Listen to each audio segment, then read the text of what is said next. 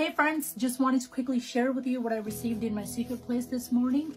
And it was a very interesting vision about people standing in a line that were in chains and shackles and basically looked like they were in a prison.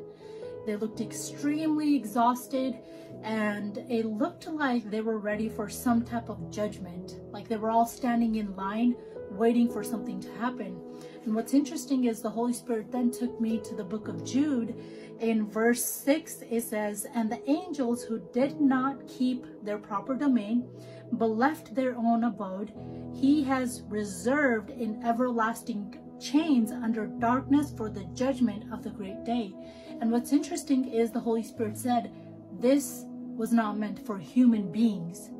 And those human beings being in chains, waiting for judgment, is not something that God wanted for themselves. No, absolutely not, because in the book of Genesis, chapter 1, verse 26, the word says that we are being blessed by the Lord as humans, as rulers, as managers of his creation, and we are to be fruitful, multiply, replenish the earth, and most importantly, have dominion. So we are made to rule and not be ruled.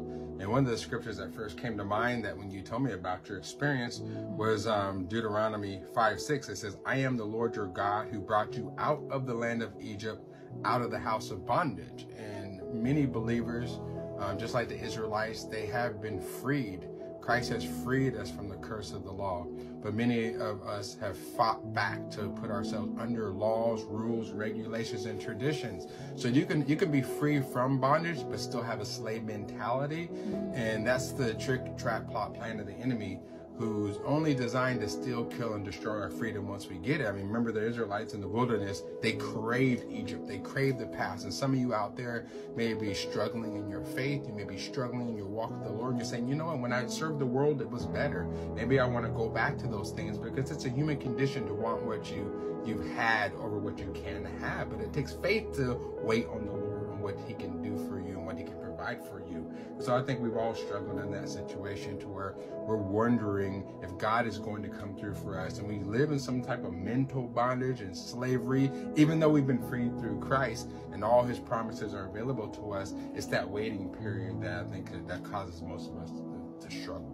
Okay, so what do you think I should do today to maybe even reveal these bondages that I'm not even aware of? Well, that's what do I do there? That's a great question. And first of all, we have to ask the Lord to search our hearts. The Holy Spirit is the one who's given to us to guide us into all truth, shows all things to come. So if you get truthful with the Spirit of truth, he'll always reveal the truth. Show the things in my heart, Lord, that are causing bondages in my life, that I'm enslaved to, things that take precedence in my life more than you do.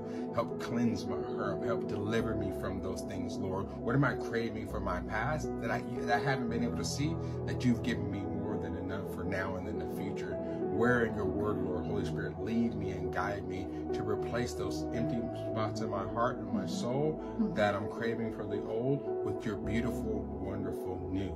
And he promises to make all things new. We just have to put our faith and trust in him, use our relationship and fellowship with the Holy Spirit, and he will reveal all things too. That's beautiful. Do you think those chains could have been idols that we've placed in our heart that are just dragging us down? People, places, and things. There's all types of things that just because you get saved and you're free spiritually and you're no longer at war with God and you have peace, our souls didn't get saved.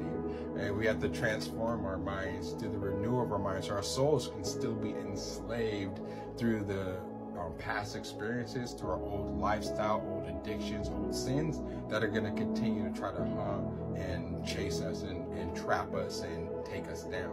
So we have to constantly be refreshed by the water of the word, speak with the Lord, speak with the Holy Spirit, and use the power of our confession to set us free. Wow, that's huge. Well, we hope that this has blessed you. If you have more questions about that, let us know. Be blessed.